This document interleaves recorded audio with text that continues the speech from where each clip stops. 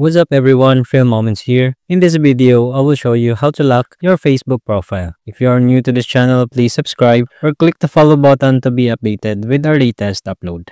Locking your profile protects your sensitive information such as birth date, birthplace, schools you attended, and more. So in order to lock your profile, follow these steps. Open your Facebook app. Now click on your profile. In here, click this three dots button. Then you will get to this page. What you're going to do next is click this lock profile option.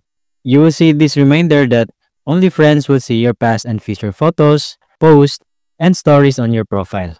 Only friends also will see your full resolution profile picture and cover photo. Now finally, click lock profile. And that's it, you've successfully locked your Facebook profile. You can unlock it anytime you want by clicking these three dots again, then click this unlock profile. And that's it for this tutorial. For more how-to tutorials, please subscribe or click our other videos to keep on watching.